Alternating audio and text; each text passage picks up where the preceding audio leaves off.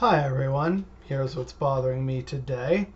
I just finished reading an article about how a big majority of Canadians expect major social reforms and a transformation of Canadian society after COVID-19.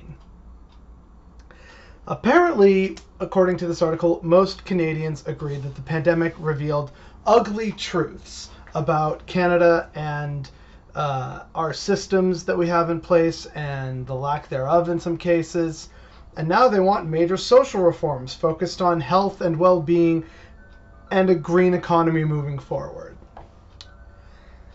So if a majority of Canadians want sweeping change, then I'm assuming we're all going to sweep the NDP into power and have the Green Party as official opposition? Right? It's so frustrating to hear a majority of Canadians say, I want things to change and change for the better. And yet they vote for the same two parties who got us into this mess in the first place. The switching back and forth has gotten us to this point. Climate change, terrible economies, terrible social programs, lack of taxation on corporations and the wealthy. And yet these are things that we all want to do, and yet we don't vote for the parties who have that as their platform.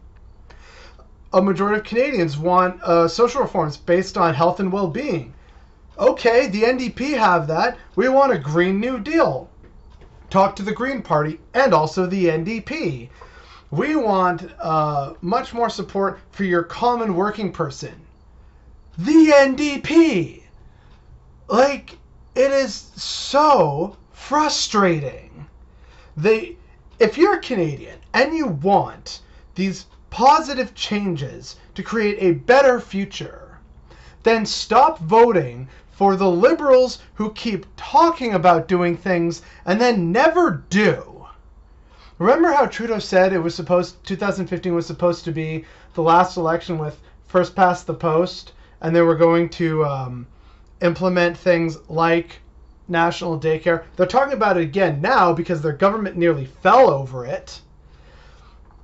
For people who want, say, a universal basic income, which a majority of Canadians want, for people who want the decriminalization of all drugs, which is what a majority of Canadians support, if you're a majority of Canadians and you want to see those programs and meaningful action on climate change and taxing the wealthy and spending money on our own people rather than on corporations, then for the love of God, vote for the NDP.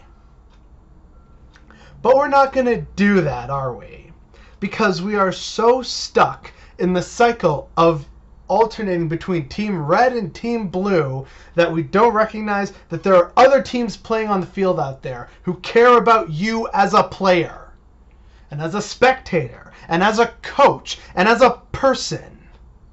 And yet we still have to deal with this. If Canadians want a broad transformation of our society as a result of this pandemic, then we should rightfully have a broad transformation in how we vote. And the fact that we haven't done that yet is what's bothering me today.